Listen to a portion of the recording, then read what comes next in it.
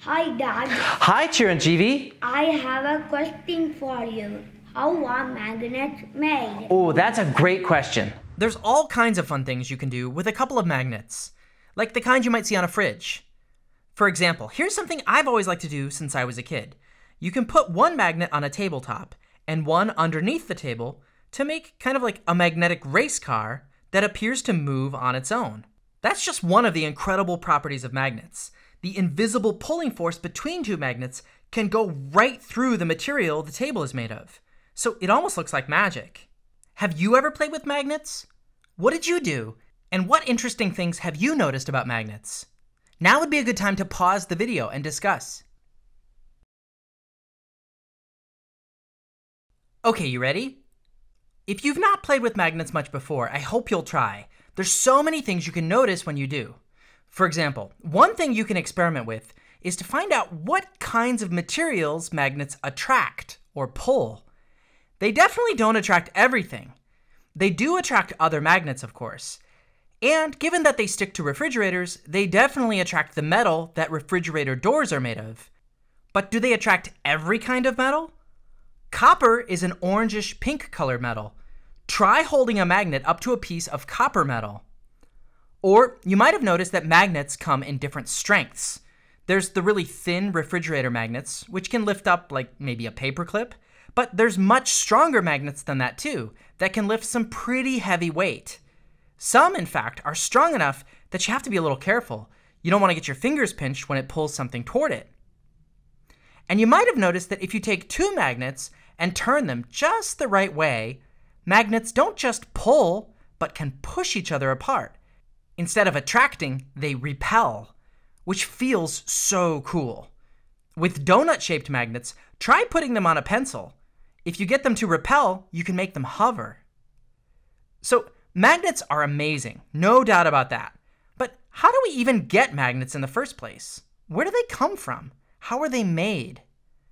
Well, it used to be that magnets weren't made at all. The very first magnets that anyone knew about were natural magnets called lodestone or magnetite. It's a rare type of rock found only in a few places on Earth.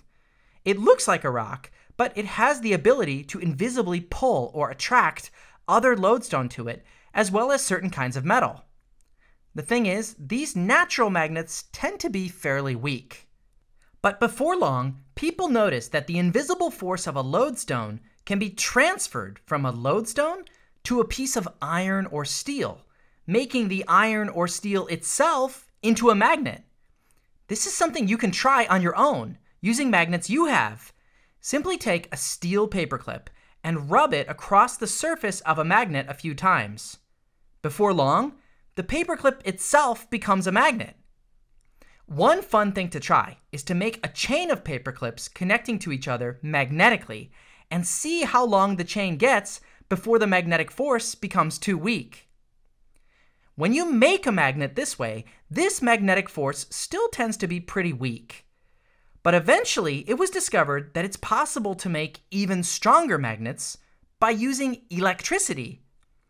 About 200 years ago, scientists discovered that there's a strange connection between electricity and magnetism. That's something you'll learn more about in middle school and high school. But by learning more about this connection between electricity and magnetism, that's one reason we've been able to figure out how to make magnets, and how to make strong magnets too. This is actual video footage of real magnets being made today.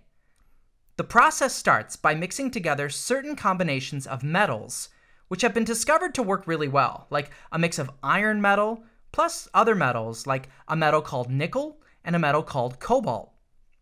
In factories, they mix these metals up by first heating them to be molten, almost like lava, then pouring the molten metal into the shape that they want. Then, once the molten metal mixture cools and becomes hard, they put it in the presence of a strong electrical current. This is the part that makes the metal mixture become magnetic. Voila! Now they've just made a strong magnet. It may seem like a lot of trouble to go through just for some magnets to put on your refrigerator. But while magnets are fun to play with, they don't just make them for hanging things on your refrigerator. There's all kinds of things we use magnets for. Magnets used in door and cupboard latches to make a door or cupboard close shut. Giant magnets used in junkyards to help pick up old cars or any heavy objects made of steel. There's even some trains, like this one, called a maglev train, which is short for magnetic levitation. There's a set of powerful magnets in the track that push the train up so that it's actually floating above the track. Then there's a second set of magnets that makes the train move forward. And when a maglev train is running, watch what happens if you line up paper clips up on the floor of the train. Whoa, you see it really is running on magnetic force. Magnets like the kind used in maglev trains and the ones used in junkyards are a special kind of powerful magnet called an electromagnet. They're magnets that can actually be turned on and off using electricity.